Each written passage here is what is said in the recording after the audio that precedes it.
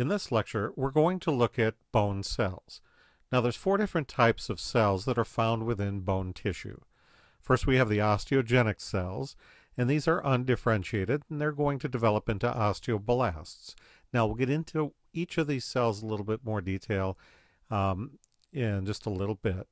But when the osteoblasts get trapped within the calcified matrix, in other words, they get trapped within the bone, their structure and their function changes, and they become mature osteoblasts, and at this point we call them osteocytes.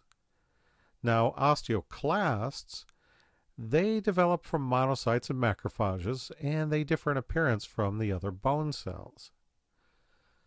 Now, osteogenic cells, these are going to be the stem cells. As I mentioned, they're undifferentiated. When the time comes, if we need more osteoblasts, then they will differentiate into the osteoblasts.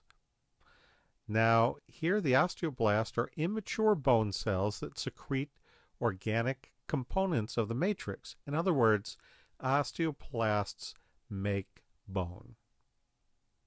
And then osteocytes, which are the mature osteoblasts, they maintain the bone matrix and they live in little spaces called lacuna. If you remember when we looked at the osteon looked like it had little dished out areas with little legs on it. They look like ants crawling all over the place. Those little dished out areas were the lacuna, and it's the osteocytes that live in the lacuna.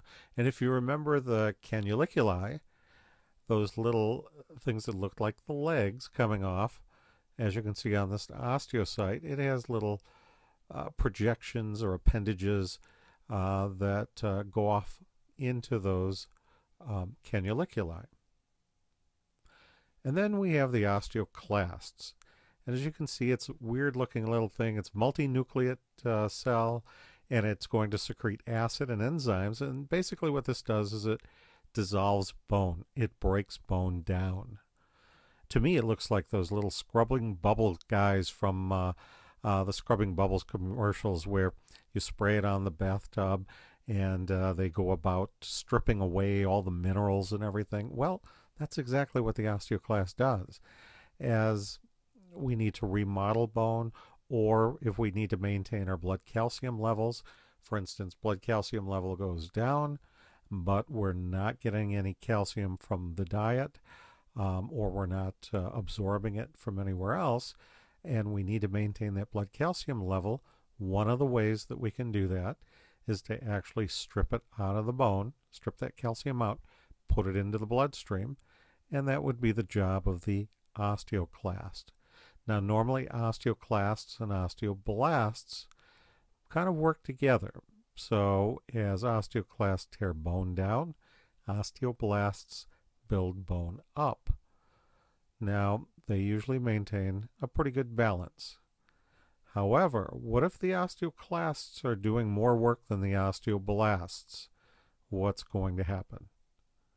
Okay, the osteoclasts are going to start stripping away a lot of bone.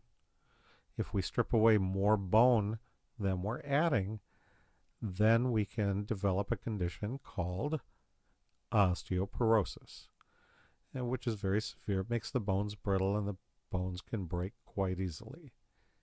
Now, a lot of people, including myself when I was learning this, had a hard time remembering which made bone and which tore the bone down. Was it the osteoblasts that made bone, or did it tear it down? Was it the osteoclasts?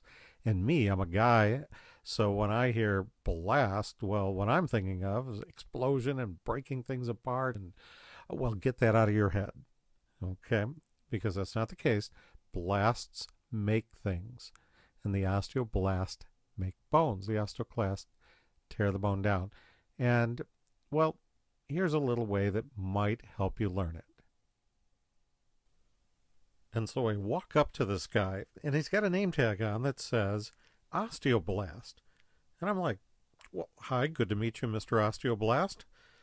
So what do you do for a living? And then he tells me, I make bone. And I'm like, you make bone? Wow, that's pretty interesting. Do you like your job?